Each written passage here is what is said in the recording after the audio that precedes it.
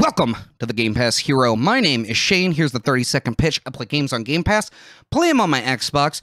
Come and join me. The barrier to entry is about that big, and as long as you are kind and respectful, that's kind of what we're going for here. So just join on in. I try not to curse or say anything too inappropriate or rude or mean or anything like that. If you come across like a mature rated game, then I might curse just the tiniest little schmoopy poops. But otherwise, if it's anything less than that, then you're going to be totally safe for work and all that kind of stuff. And that's pretty much it. So come along, join me for some games, and let's have some fun together. And everyone's welcome. Be kind and respectful in the comments to each other. Say whatever you want to me. I don't really care. And that's about it. So thanks for joining me. The longer pitch is Game Pass is awesome. It has genuinely changed video gaming for me. I never understood how people would be like, oh, hey, there's this awesome game. It's about 4 hours long. It costs $70 out the door. But I mean, like with tax and everything, you know, and it's like, it's amazing. You got to go buy it. And it's like, well, I make $10 an hour, $9 out the door after taxes. And it's like, in order to play that 4-hour game, I have to trade, you know, something like how many hours of my life? A whole day of work just to play a 4-hour game. So I have to trade a whole day of my life to play a couple of hours, and the exchange never made sense. I could not see how a game like that was worth my time or could be purchased. And then it was different when I was a kid, where I would go and just rent games all the time, and that was a totally different experience where reviews didn't matter. The length of a game didn't matter. It was you rented it and you try to beat it in just one weekend. And now all of a sudden Game Pass came along, and it used to be I would buy 1-2 games a year, maybe like wait for sales and just buy indie games, or I'd wait till stuff had been out for years, and then I would wait till it was like 90% off, and I'd buy it on one of those Steam sales. You know how it is.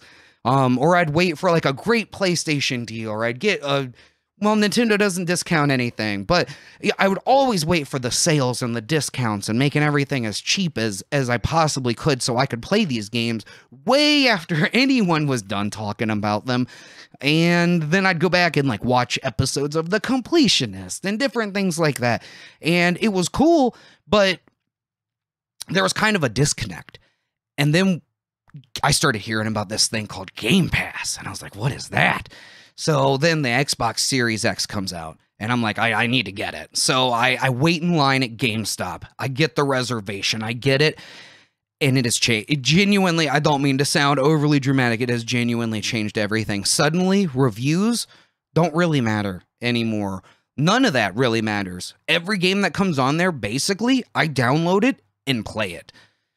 And it's amazing. It doesn't really matter I just get to I don't have to worry about other people's opinions or what anyone else thinks. I don't have to look into it oh, does it have enough replay value? Do I have to wait for a sale? Do I have to do all these things? It's just download it and experience it. And now suddenly I'm like, oh, now I get why these reviewers who get sent these codes for free and play a 3 to 4 to 6 hour game, and they're like, oh, it's the greatest game of the year. Now I get why they think that, because they don't have to bear the financial burden of exchanging 10 hours of their life to play a 4-hour video game. Suddenly, now that I don't have to do that, I see the value in these video games too. And it genuinely has changed the way I look at video games. So I really, really encourage you to come and join me. It is uplifting. It is incredible. It has brought back the fun and the magic and the wonder of playing video games again. And it is a truly wonderful thing. I think someone at Xbox referred to it as the democratization of video games, and I totally understand that. It has opened up video games to me in a way that I could not. I have played more video games on my Xbox than I played in the entirety of the time that I had my PlayStation 4. If you took every game I ever had on my PlayStation 4, and I had PlayStation Plus the whole time, if you took every free PlayStation Plus game that I ever got, and every game I ever bought on PlayStation Plus, and you put all of them together, I have played more games on Game Pass since I got my Xbox than all of those games combined. And I've not had it 1 year. Not 1 year. It truly is incredible. And I've tried games outside of genres I ever would have considered. And I get to try them when everyone else is. I get to play them and like watch shows where people are talking about them like, oh my God, did you just play this game that just came out? And I'm like, yeah, I did. This is cool.